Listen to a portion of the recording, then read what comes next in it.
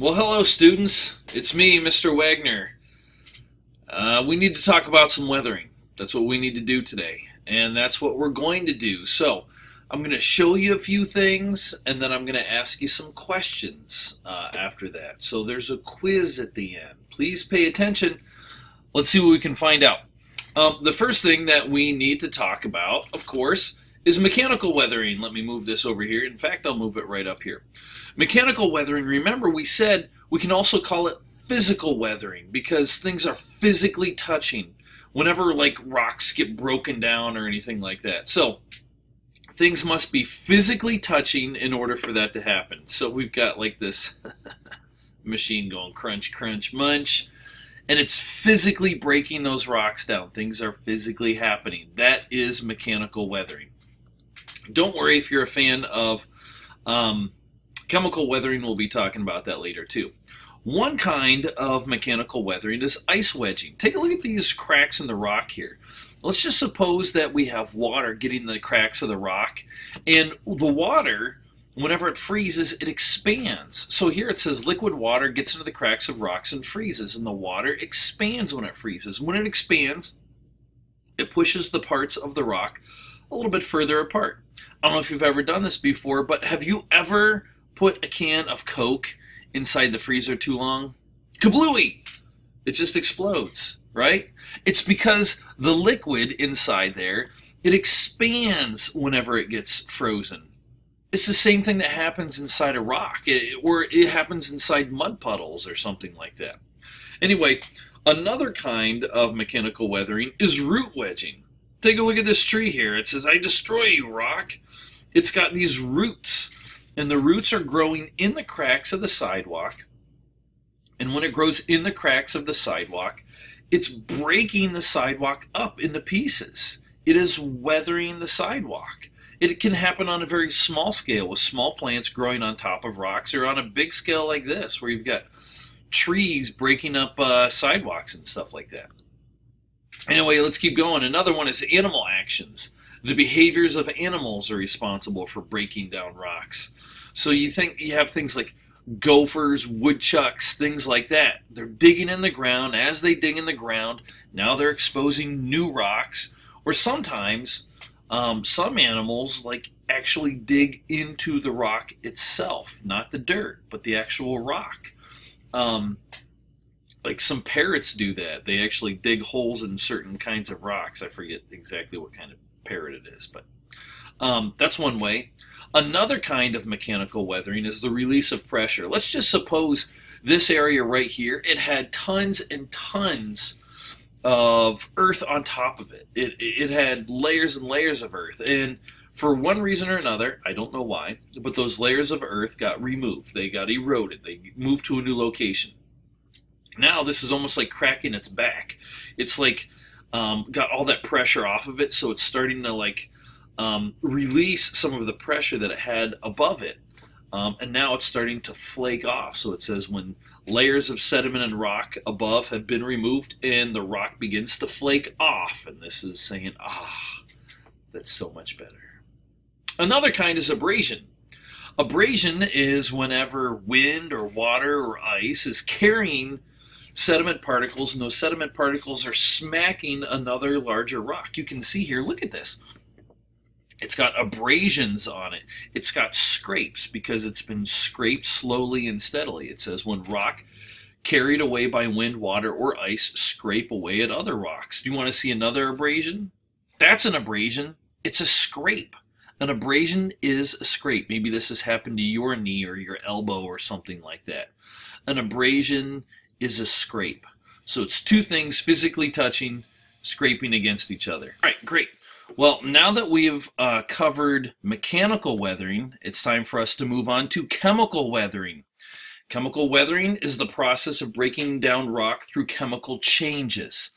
If you look at this GIF right here, you can see a chemical change happening. We've got two things that are chemically combining, and it's making a new substance. That's what a chemical change is. So you've got two things chemically combining, making a new substance. So in this case, though, for chemical weathering, it's got to be chemical changes that break down rock. One example is water. Water can actually go through the ground because the ground is permeable, and so is many kinds of rocks. So the water goes through the ground and it starts to dissolve things like calcium. And then when it dissolves things, it builds up on the underside of caves and things like that. So water sometimes dissolves rock. Look, water dissolves some of this rock. And yes, that is awesome that water dissolves some of the rock. Another thing can be oxygen. Oxygen can chemically weather stuff. When oxygen chemically reacts with iron and other rocks and elements in rock. So this is not rock. I understand that. This is a car. But we can see that the oxygen is chemically weathering this car. What does it look like on a rock? It looks a little bit like this. The rocks get rusty when they have iron. If you remember going through Ohio caverns, in Ohio caverns they had a bunch of rocks like this, and they were stained rusty red because there's iron in those rocks, and as the water goes through the iron in those rocks, it starts to stain them kind of a rusty red. Let's keep going. Next, carbon dioxide. This is just kind of a fun GIF. That's good stuff. Carbon dioxide creates a weak acid when it's dissolved in water. So carbon dioxide, of course, is what we breathe out, but carbon dioxide comes out of volcanoes, it comes out of cars, it comes out of factories, and the carbon dioxide gets into our atmosphere. When it mixes with water, it can make rainwater, but the carbon dioxide itself can break down rock. And I'm showing you another example of carbon dioxide breaking down rock, but that's also in caves. So the carbon dioxide is in the water, and it starts to weather away some of the rock in the water. And you're probably weather the rock in the cave. And you're probably thinking, I thought that was water. Carbon dioxide and water can work together too. Let's keep going. Another thing is living organisms. The roots of living organisms like lichen produce a weak acid that weather the rock. So here we've got lichen. It's really, really colorful. And it's a plant. And the plant is growing on the rock, but the roots make a very weak acid that break the rock down. Granted, it's going to take a long time, but these plants are going to break this rock down into smaller pieces. It's going to weather it down. That's another example of chemical weathering. And that is pretty neat. That's really neat. Let's keep going. Another thing is acid rain. When carbon dioxide, remember the stuff that we breathe out, the stuff that comes out of volcanoes, the stuff that comes out of factories, the CO2, when it mixes with the air, it creates a weak acid. It creates carbonic acid. And granted, like I said, this acid rain is not going to hurt you, but over a long period of time, it's going to start to eat away at certain kinds of rocks. Here's a gargoyle, a statue that usually is on the side of old buildings. In the gargoyle, you can see that it's kind of like wearing away at its face because of the acid rain. So most likely it was the acid rain that caused that to happen. And it is spooky. Yes, we'll make it go away. Relax. Just relax. All right. So when it comes to mechanical weathering, we have ice wedging, root wedging, release of pressure, abrasion, and animal action. So those are the 5 kinds of mechanical weathering. Okay, so there's 5 kinds of mechanical weathering. Don't forget that. But also, when it comes to chemical weathering, we've got 5 kinds of chemical weathering. We've got water, oxygen, carbon dioxide, living organisms, and acid rain. I told you about each one of those things. So, now it's time for a quiz. Let's do a quiz, shall we? Let's get started. So it says, what kind of mechanical weathering is this? Here we've got kind of a mud puddle, water in there. I got a feeling this is during the winter time. There's going to be some freezing and thawing. So what kind of mechanical weathering is this? Yep, it's ice wedging. Ice wedging is what's happening. This happens all over Ohio during the winter time and the springtime as things freeze and thaw, freeze and thaw. It makes larger potholes. We've got some weathering happening here. What kind of mechanical weathering is this? Well, yeah, it's animal actions. You can see some animal burrows here. So this is animal actions. We've got animal burrows here, and they're digging into the ground, and they're making holes, and they're weathering some kind of rock. What kind of mechanical weathering is this? I'll give you a full view of the picture. You can see it looks like some stuff is flaking off, almost. It is release of pressure.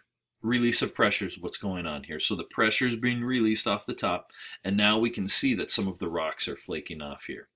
So what kind of mechanical weathering is this? Well, you can see some roots getting in here, and this is root wedging. So the roots of this plant are getting in between the rock, and as the plant grows, the roots swell and they get larger and larger, which forces the rock further and further apart. That's another kind of mechanical weathering. What kind of mechanical weathering is this? Hint? Look at where it's at. It's in a pretty cold area. So in this case, we also have ice wedging. The ice wedging, the ice is getting in this rock, it's breaking it down, and now we've got a lot more surface area because we've broken this rock down into a bunch of pieces.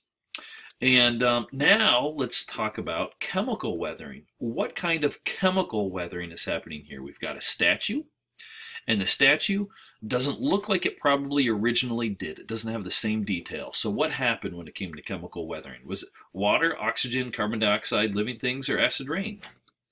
Well, take a look. It's actually a bunch of different things working together. It's got water, oxygen, carbon dioxide, acid rain.